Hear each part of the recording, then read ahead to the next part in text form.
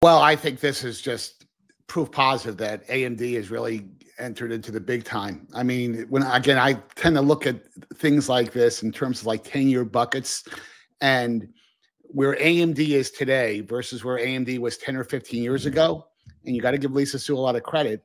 And, you know, for Oracle to partner with AMD on such a complex deal that does leverage the ZDE acquisition, which I agree that this would not have happened if had that not happened.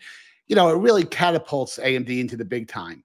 And I think the other thing from a macro marketplace standpoint, now there's a meaningful alternative to the NVIDIA ecosystem in terms of AI accelerators. So I think that's a good thing. But I just look at things, you know, it's, you know, kind of like looking at a baseball team that was in last place for the last 5 years, and you know, in a very short period of time, they're in first place and they're in the World Series now. Who could that be?